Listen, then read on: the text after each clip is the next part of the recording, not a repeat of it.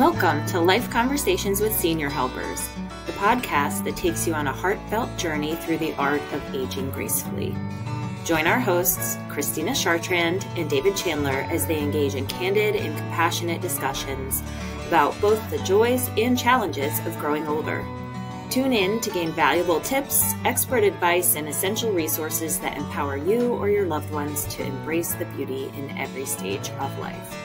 Let's embark on these enlightening conversations together. Here are your hosts, David and Christina.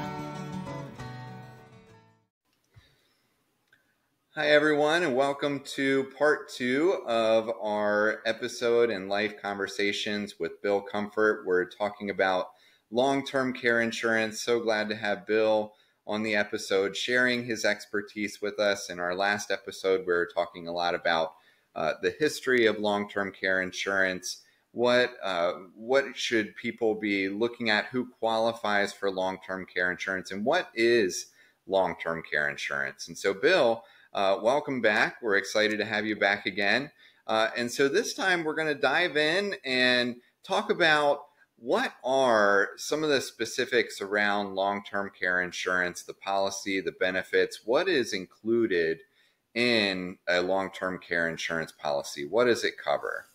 Yeah, and let's start by kind of looking at this from a claims perspective. So, families where a family member needs care and they have long-term care insurance. We talked about starting a claim as soon as possible, at least getting the benefit eligibility established, getting through that elimination or deductible period of time, get that out of the way as soon as possible.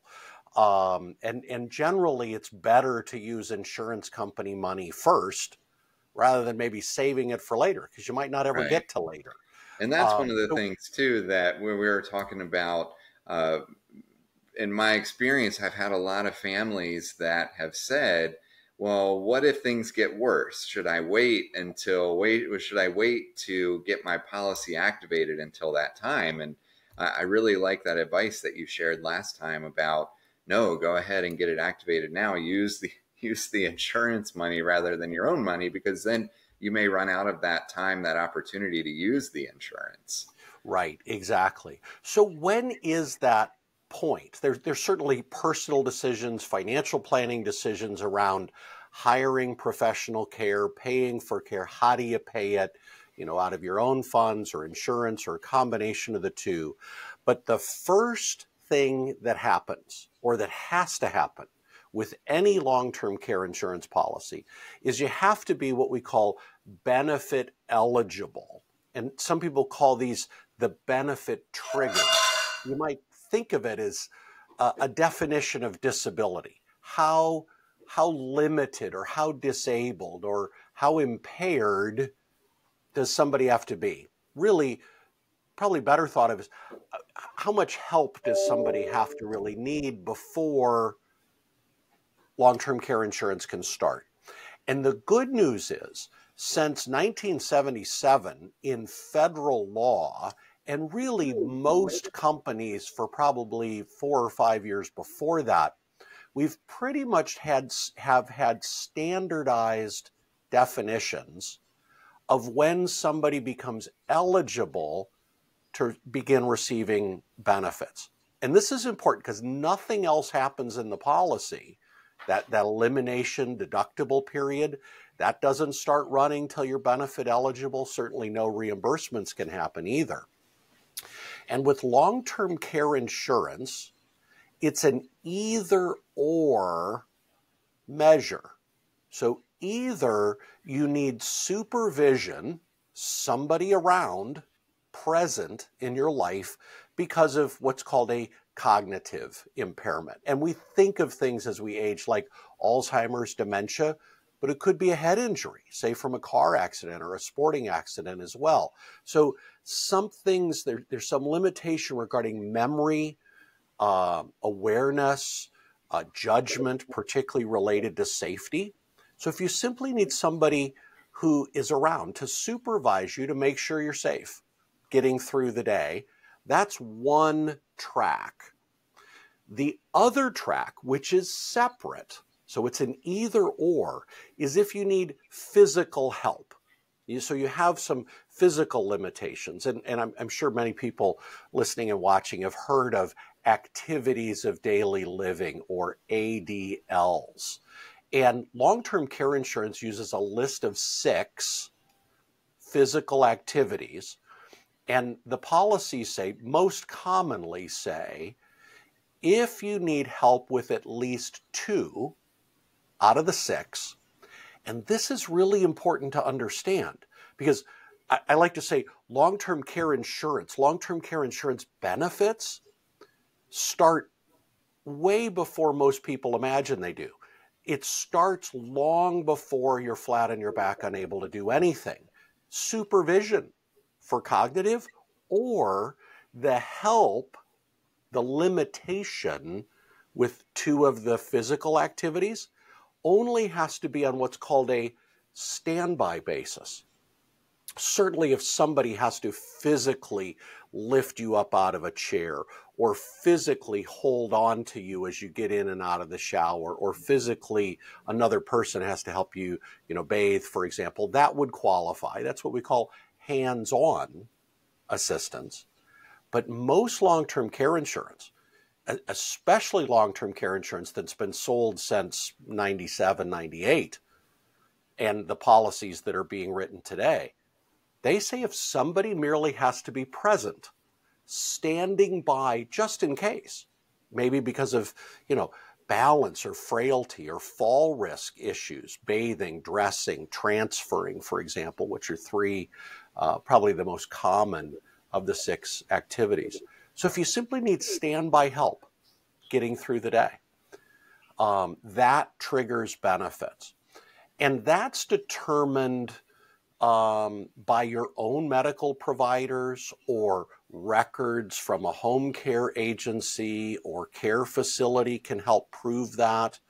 If it's the start of a claim, of course the insurance company has the right to send in their own nurse or their own assessor to confirm that you've met these criteria. But usually once somebody is at risk, of falling, or they're not safe again because of a cognitive limitation, that's when the benefits start. And the policies work well that way. So if you're thinking about, is mom eligible? And mom's pretty independent, can get through the day, but maybe she just needs a little help bathing, but she can do everything else. Well, she's not going to be eligible for benefits yet, because you have to need help with 2. But what I think a lot of people miss is this idea of standby help. Are you worried? Has mom had falls? And that brings into play a lot of things, not just bathing or showering, but dressing, transferring in and out of chair or a bed, even navigating to and from and on and off the toilet, which is another one of the activities, can all be compromised, by balance and fall risk. And that's when the insurance can kick in at that point. Well, how long does, and I'm sure it varies, but is there an average length of time that a policy lasts, or a certain amount of coverage that is offered by a policy? Yeah, that's a great question. And we have to be a little careful. I think it impacts both, when, like you mentioned, when families would start to use the benefits and how long they would last. I think it's generally always good to use the insurance first. Because even if you have a 3-year policy and you only use 2 years of benefits before someone passes away, you don't get the other year you didn't use. If you started it sooner, you're using more of the insurance company money sooner and saving your own money for later. But when people are looking to buy the coverage, there's a range of choices. You can buy a policy as short as 1 or 2 years of benefits, or as long as 5 to 8 years. There are still, this is a big misunderstanding, there are still 2 companies that will write an unlimited, or what's called a lifetime benefit. It's obviously much more expensive, and the longer the benefit period you buy, the more expensive the premium would be, obviously. in terms of how much you should buy, there's a balance that you have to strike between what somebody feels is meaningful coverage and what's affordable. And that's going to be unique to each person, that the balance of those two things. A caution, I think, to be careful of is we hear all the time, oh, the average length of care is 2.5 years. Well, we got to parse it out a little more than that. The 2.5 years typically on average for everybody kind of comes from nursing home data, which includes a lot of short-term rehab stays under Medicare. I think a better measure, and we have very credible data now, is how long are long-term care insurance policies actually paying. And it's different for men and women. One of the reasons the premiums for women are generally higher than men is there's not only a greater chance women will go on claim, but there's a greater chance women will need care longer. And so obviously the cost of the insurance is higher. So for men, we say 2 to 3 years of coverage is a good average of actually using the insurance for home care or assisted living or whatever care needs you might have. And for women, 4 to 5 years. So again, there are reasons to have longer coverage if you can afford the premium. But, we'd like to see, men have probably at least 3 years and women maybe 4, if not 5 years of coverage. Again, if it's affordable in balance. So coming along with that, staying on that subject, what tips do you have for listeners on when they should be looking at policies? Is it too late if they have a loved one that's looking for benefits? Kind of both of those, they're two separate questions where if I'm looking for buying a long-term care insurance for myself, or if I'm looking for my mom, can you kind of take us down both of those roads? Yeah, I had a call last week from an adult daughter, and her mom's 82 and is in a nursing home and is waiting for her Medicaid benefits to start, but she wanted to buy some long-term care insurance kind of to cover the interim. Well, it's too late. I mean, once you need care, even in anticipating care, or have a condition that is one that's obviously deteriorating or that very likely will, as soon as you're diagnosed with something like Parkinson's and MS and certainly Alzheimer's or cognitive impairments, once you have a diagnosis for that, you're not eligible anymore at any age. 79 is about the top age to buy, kind of true long-term care insurance. There's some annuities you can buy at older ages, which basically just help you stretch out your own money. You're not getting extra insurance. The problem is after, 65 or late 60s, this insurance starts getting very, very expensive. And most of us have accumulated a lot of medical history that makes it harder and harder to qualify through the underwriting process to get the insurance. It's sort of an old insurance adage that says you pay your premium with money, but you buy the insurance with your health. So you have to buy this insurance before you need it. And it seems like that would be obvious, but a lot of people think they can wait until, it's kind of apparent that it's coming. It's not the way it works. So the recommendation is by 50 or 55, you should be buying. You could certainly buy it younger. There are policies you can buy all the way down into your 20s. Most people, until they're in their late 40s, early 50s, have other priorities. They're raising kids, so they need a lot of life insurance. Maybe they need disability insurance because they're still working and saving. But by 50, 55, that's when it's recommended that you really should be looking at this, if not buying it. If somebody's listening and they happen to be 62, it's not too late. Now is the time kind of in that example. And can you talk to us about the benefits for family caregivers of having long-term care insurance, having a loved one that has long-term care insurance? Somebody is looking at purchasing this and they're thinking 20, 30, they're around that 50 to 55 age. Yeah. And they're thinking about their kids and they're thinking, gosh, at 85, I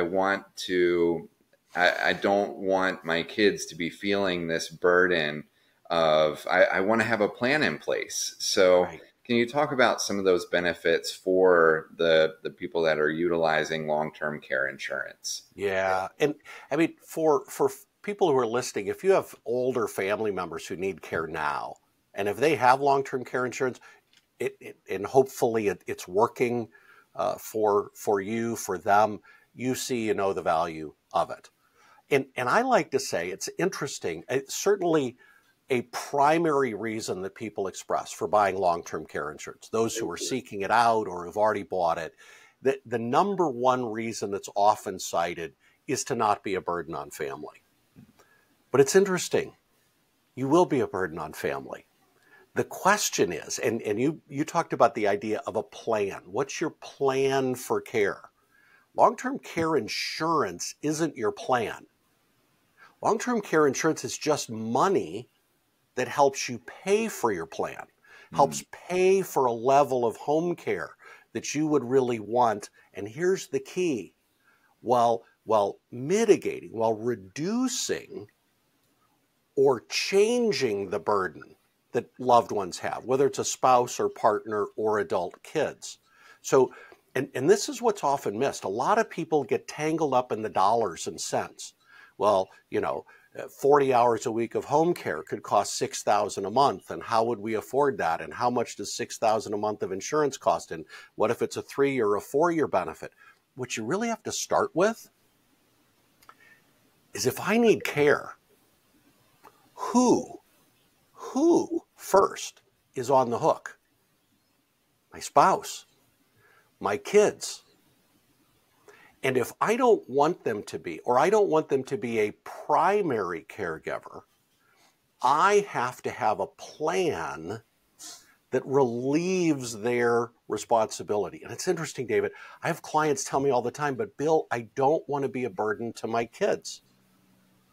And my question back to them is, what choice will they have unless you have a plan to protect them? So I think kind of big picture answer to your question is, yes, long-term care insurance pays for your care, whether it's at home or assisted living or memory care or wherever. It pays for your care, but it protects those you love by making money available to pay for professional care. That's such great advice. Your kids are still going to be involved. They're your kids, And a phrase or a concept that I like that just sort of ties this up is, and I'll put it in form of a question.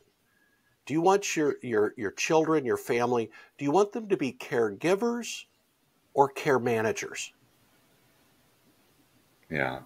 And that's what drives most people to looking to long-term care insurance as a part of their overall plan for care. Yeah. Wow. That was a great answer. Well, Bill, so wrapping up, if our listeners take one thing from our conversations, this episode, last episode, what is that one key takeaway they should have from this? Yeah, and I'm going to give you two from two different perspectives. I love it. Yeah. Related to claims, start if your loved one has long-term care insurance and you're not sure how to use it or how it works, get some professional advice from a long-term care insurance specialist or your financial planner, and start the process sooner rather than later. And then my advice for people who are in their 40s, 50s, even early 60s, if you don't have long-term care insurance, now's the time to begin looking at it and understanding how it works, and give yourself some time to really learn about it, so you don't feel like you're rushed into any kind of a decision. But again, sooner is better to take action than later. Yeah. And Bill, you've brought such a wealth of knowledge. If our listeners want to look you up, if they're wanting that advice, can you share with us how they get in touch with you, a little bit more about your company before we wrap up? Sure. Yeah, probably the best way to reach out to me and get more information is my website, which is pretty simple. It's my last name, Comfort, just like it sounds, comfortltc.com. There's a lot of resources on there. In fact, there's a whole section on claims and the top 3 things to consider when it comes to claims. And then a lot of information about all the different types of long-term care insurance that are available today. So folks can go there and kind of do some self-education. It's really built that way. And of course, there's a contact page. You know, jot down your name and phone number and email address, and we can make the conversation a little more personal then too. Great. And for those of you listening, we will have a link in the notes to the podcast. So if you want to go in there and click on the link, we'll have that available so you can go straight to Bill's website. So Bill, this has been an amazing conversation. Thank you so much for coming and sharing your knowledge with us. I know I took a lot from our conversation. So thank you so much. You're welcome. My pleasure. Take care. Thank you for joining us on this episode of Life Conversations with Senior Helpers. We hope this discussion has inspired you to embrace aging gracefully and independently. For more resources, tips, and expert insights, please visit us online at seniorhelpers.com. Stay connected, keep learning, and continue cherishing the moments that make life truly special. We're here to support you every step of the way. Until next time.